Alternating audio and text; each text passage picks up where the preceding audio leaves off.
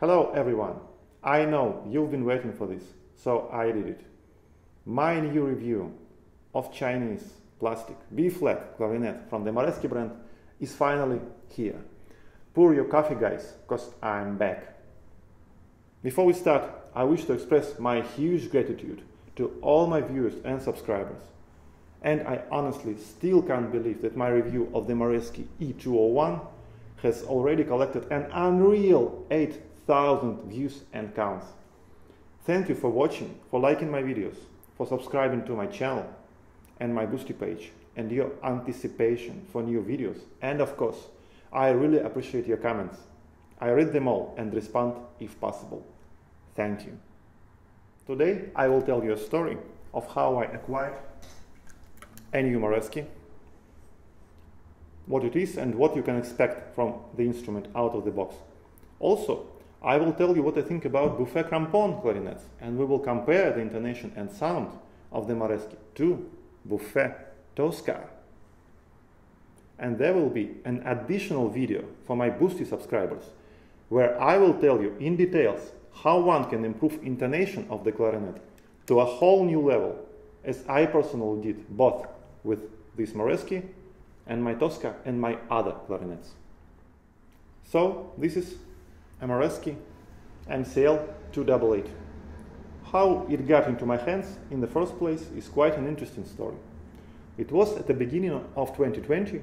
I had an outdoor project looming in the air, and I already had a great experience with the Moresky brand after their or his clarinet before.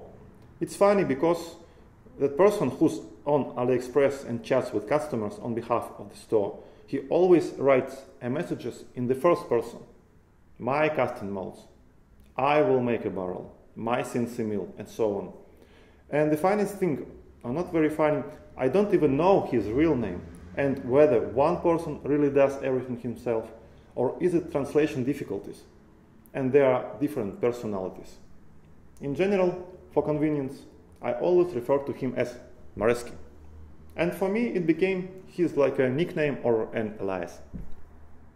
Anyway, I asked him what his very best synthetic B-flat clarinet was. And he replied, this one. And it wasn't even in the store. And by the way, it isn't there now. Keep in mind that Moresky's assortment is much, much larger than shown in his store. Plus, he makes custom things to order. You need to write him and ask. 288. He said that this is a copy of Buffet Festival. And I'm like, what? A festival? Seriously? And what's the price? The options were different. Nickel-plated or silver-plated keywork, and I needed a left E-flat lever, and it could all be done. Fully loaded, it was about $230 with free shipping.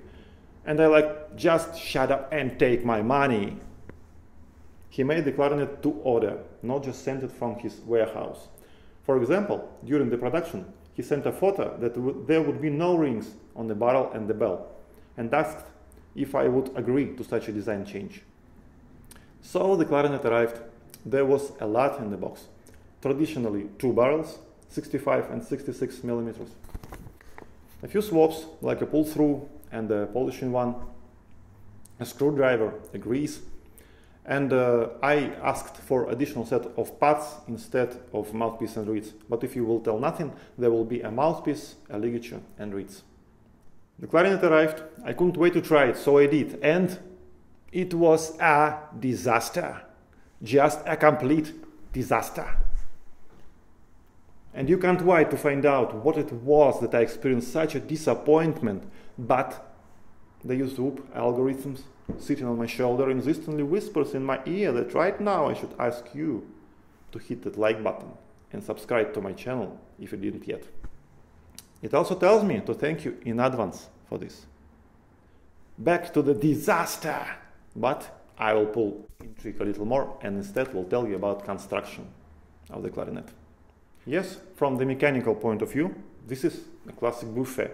Once I even transferred this throat A key to my RC Prestige when I didn't want to mess with the broken spring.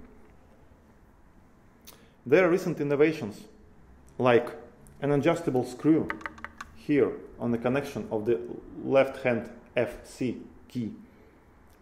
Or the stopper of the throat A flat here, which is made not on the key itself, but on the body of the instrument instead. I don't even know if this is a Buffet thing or an inspiration from some other maker. There was no such thing on any of my Buffets, even on Tosca. And there is an adjustable thumb rest. The pads are leather with cork in the register key. And I don't know if it's a natural or artificial leather. There is a nuance with pads. The tone holes on the plastic clarinet gets wet much easier and heavier than on the wooden one, probably because plastic doesn't absorb moisture at all, unlike wood. And over time, the pads begin to stick noticeably to the holes, which leads either to the fact that some keys refuses to open, just like FC, for example, is just stuck closed, like this. Or just an unpleasant sound and the feeling of a pad coming off. Therefore, it's necessary to clean the surfaces with which the pads come into contact and lightly rub them with chalk. It's unclear how posts are attached to the body. Are they simply inserted or screwed in some way? But so far, none has started to wobble. The metal of the keys is much softer than that of the Buffet. I'd like it to be a little harder. It happens that the crowfoot goes out of adjustment. Also, as on 201, I don't like the strange design of this screw between the A flat and A throat keys. Here's a flimsy plastic growth is glued to the metal screw. It looks as unreliable as possible. Each joint is made as a whole piece. There are no inlaid inserts on the tone holes, which were on 201. By the way, 201, which I think became pretty famous after my review, is not produced by Moresky himself. He just buys it OEM and from another manufacturer and stamps his logo on. But this clarinet, 288, he makes himself. Maybe that's why the quality of milling is much higher than that 201. And in general, externally and mechanically, 288 is significantly superior to 201. It produces a solid feeling of a quality product, if not for one thing. But later. So, back to the tone holes. There is an undercut under many tone holes, but not under all. For example, it's not here and under the side keys. This makes, of course, doubt the honesty of the festival copy.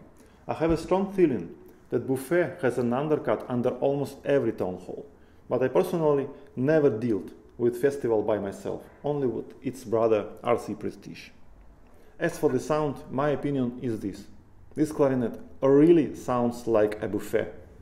I think the most valuable part of the instrument, how manufacturers define the clarinet class, is it a student, an intermediate, or a pro model, is the bore design. Bore design is the highest value in an instrument. No manufacturer will sell you a bore of their $7,000 clarinet for $2,100, simply because then no one will buy the $7,000 one, no matter how much gold they put on the keywork, whatever fashionable carbon case they put in it. The bore is gold.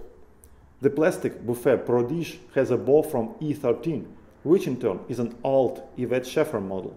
Neither the Prodige nor the E13 will have at least a R13 bore, let alone Festival or Tosca.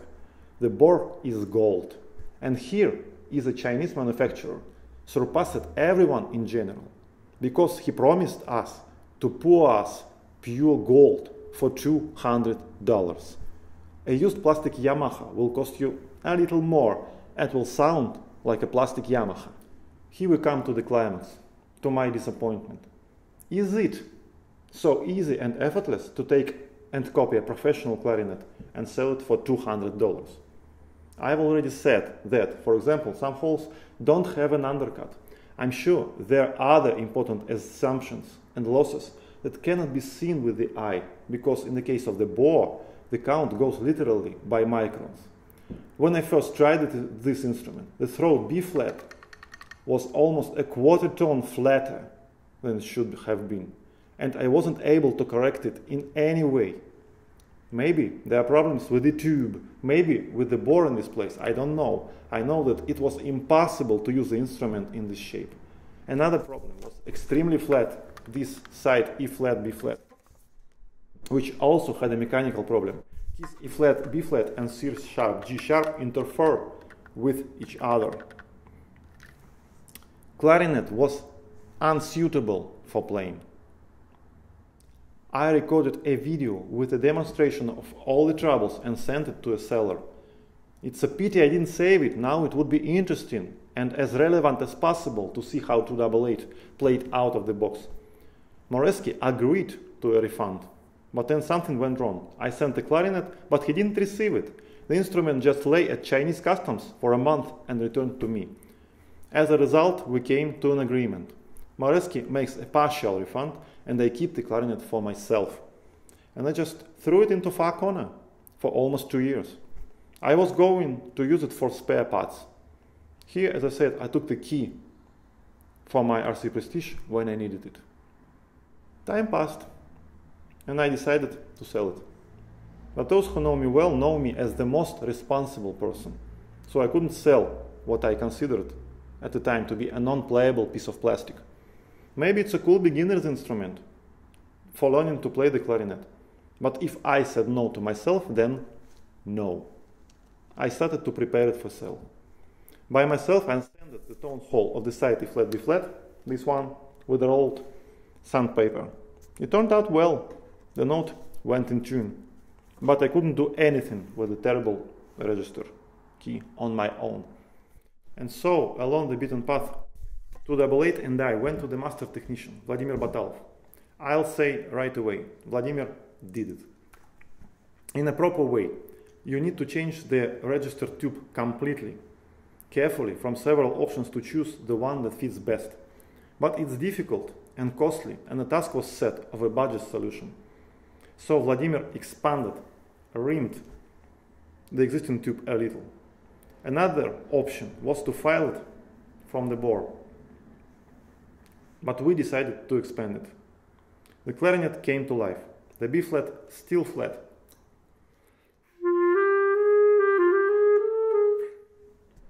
But it was no longer irreparably flat. It could be adjusted by fingering and embouchure. Yeah, it's scary to play Giselle with such a B flat.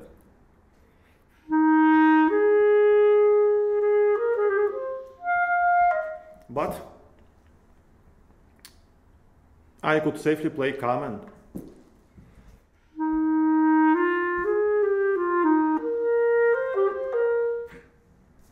You can hear that the B flat is low at the connections with the upper register when the right hand is down. But when it's possible to play B flat with just 2 fingers or a resonant fingering, there are no big problems. Since B flat is also a register key, there was a danger that the upper C would go sharp, and this happened, but it turned out to be a very positive story. On most clarinets that I tried, the upper C and especially the B natural under it are flat.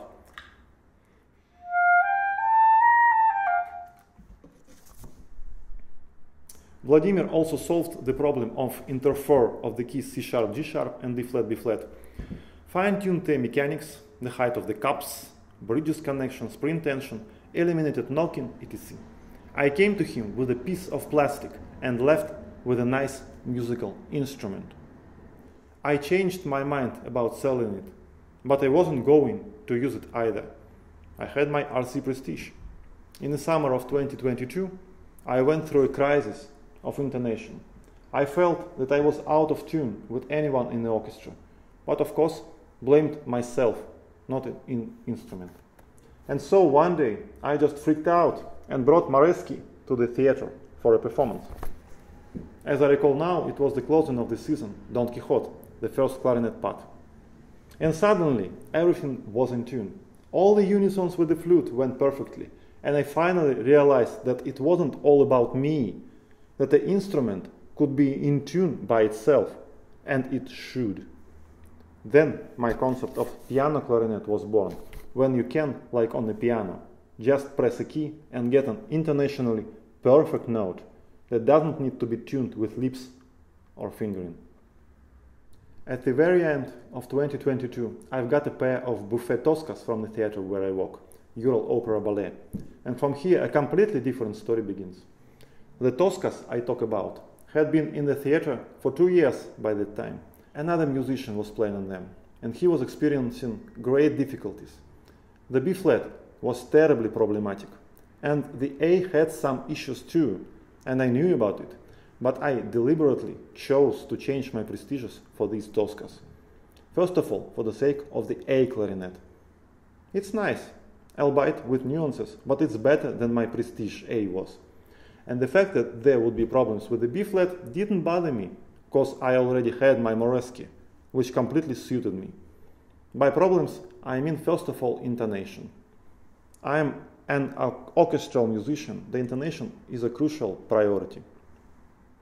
So, in front of us is the Buffet Crampon Tosca, an instrument considered to be the standard of orchestral clarinet these days. The price depends on the country and the dealer. For example, the famous British Howard sells it for about $6,200 with VAT excluded. This clarinet was purchased from an authorized dealer. It's 100% not a fake.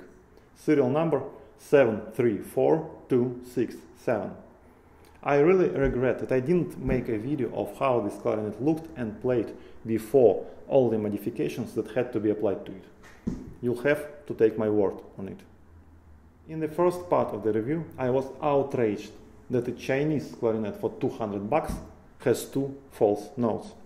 The French clarinet for $6,000 has false everything, literally everything.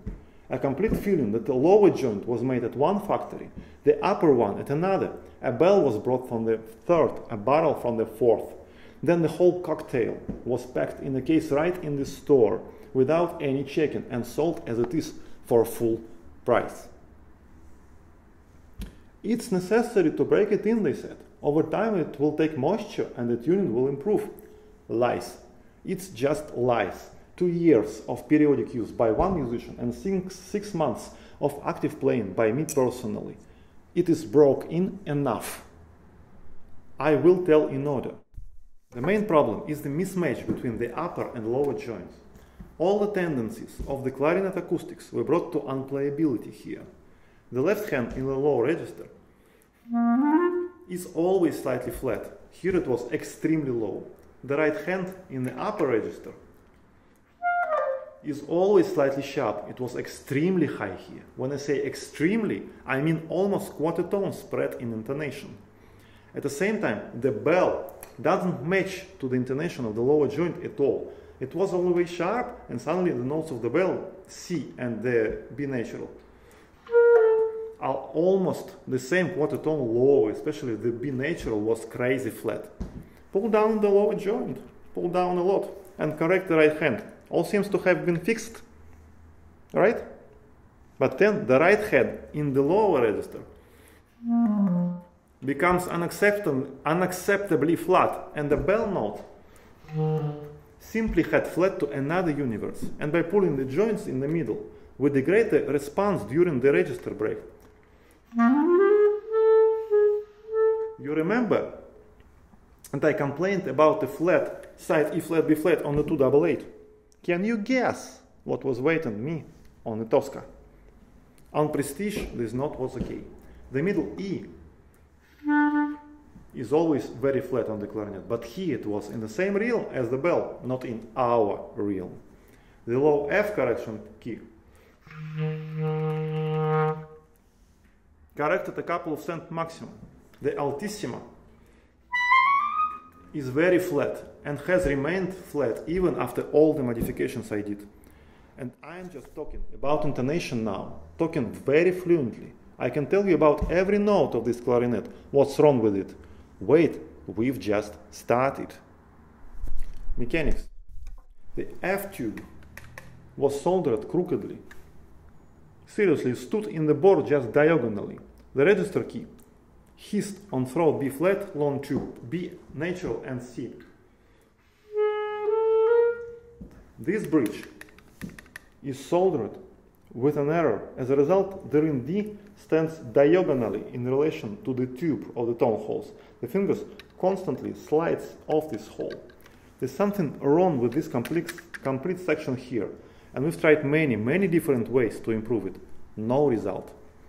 The wood, the inside of the bow, is very porous. It just doesn't seem to be a good piece of wood from the start.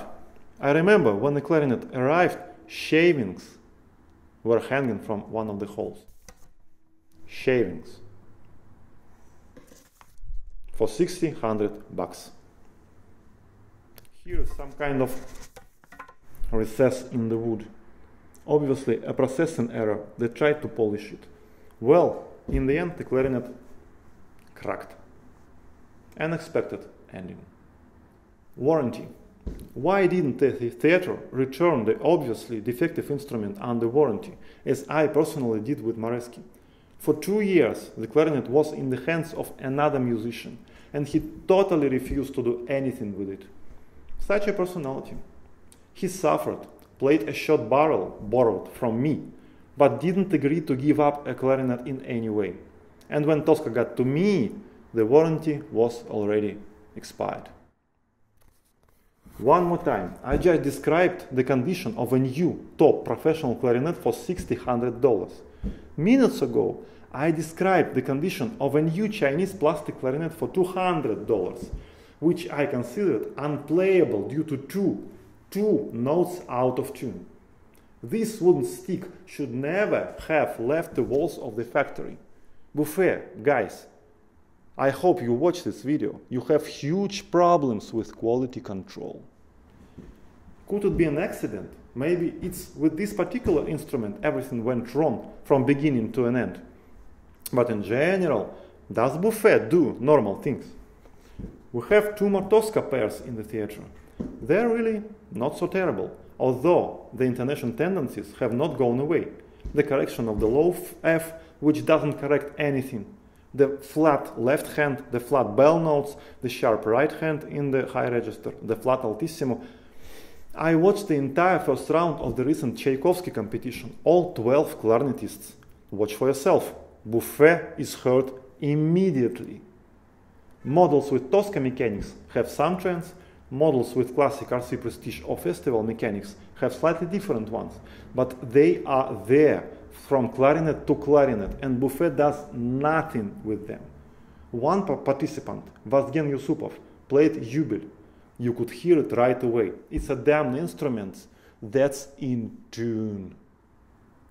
Recently, Michael Lowenstern on his Earspasm channel published a review of the plastic clarinet Bakun Alpha.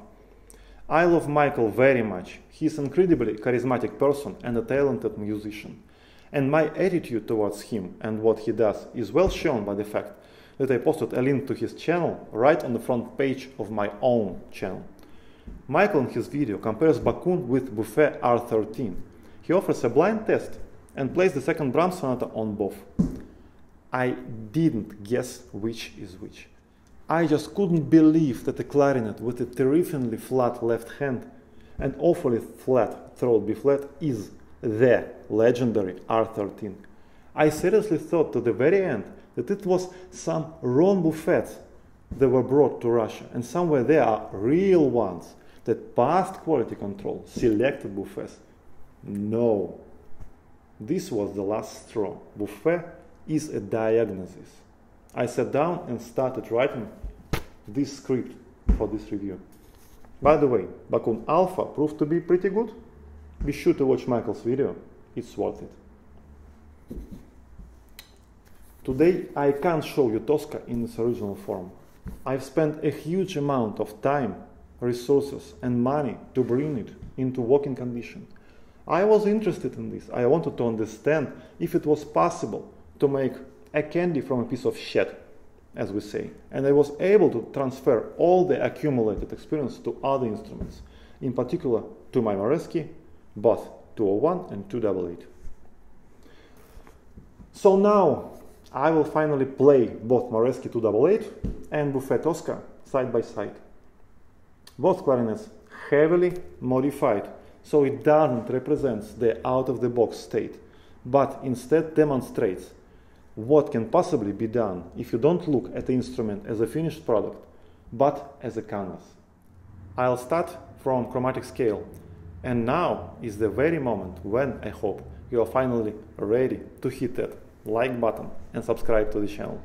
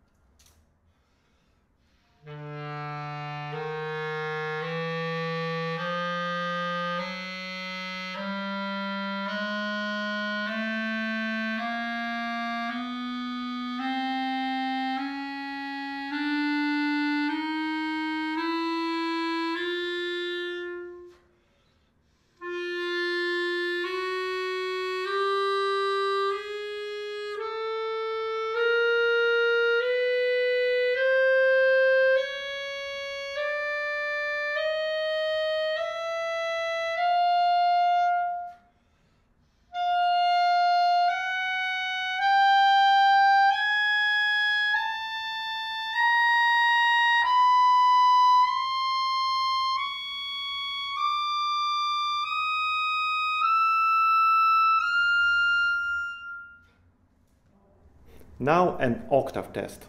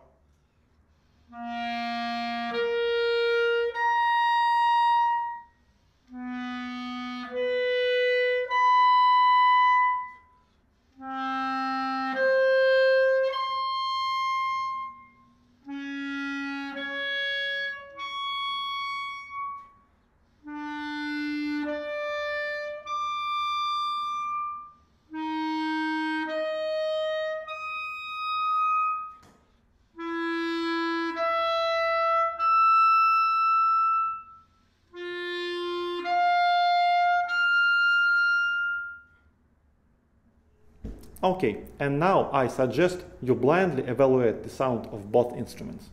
To do this, I will use the same second Brahms sonata that Michael plays in his review. I am not competing with Michael, rather it's a tribute, since frankly it was his video that inspired me to record my own review.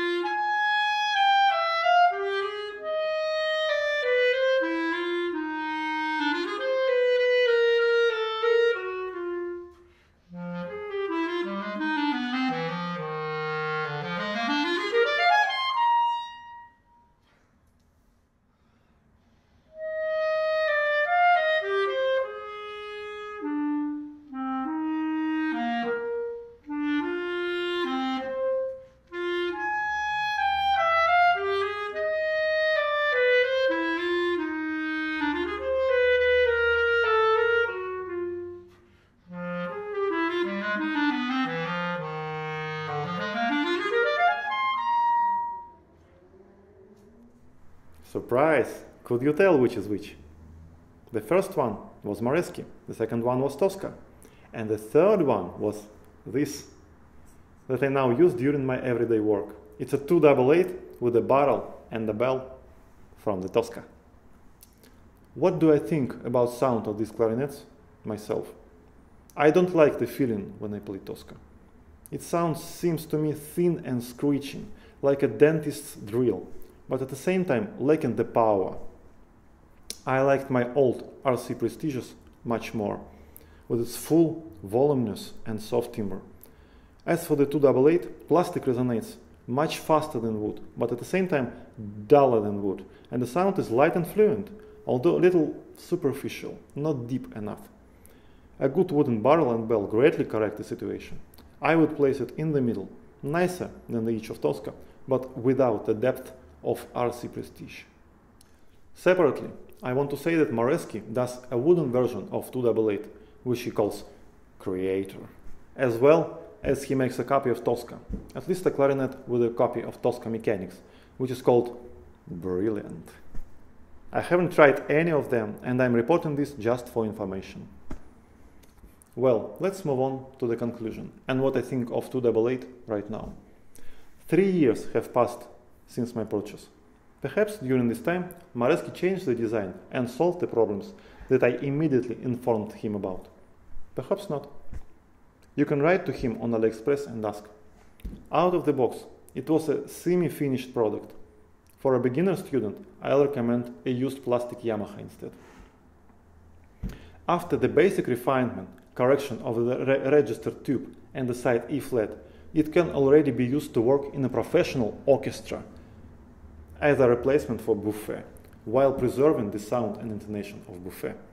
You need this adjustment to be done by a professional technician, who, for example, may not be where you live. It's better, of course, to replace barrel and the bell at the same time. It will greatly improve the responsiveness of the brake cross and enrich the sound even more.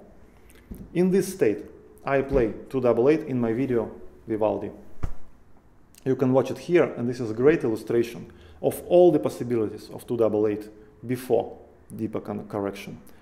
This is essentially a Buffet Festival green line, only for $200, not for 60 If we are talking about a deep correction, then it requires resources, but at the output you can get an instrument with which a top professional Buffet out of the box simply cannot be compared. I hope you will want to familiarize yourself with the method of this correction, and by the same time support me and my creativity by subscribing to my Boosty page. The link will be in the description.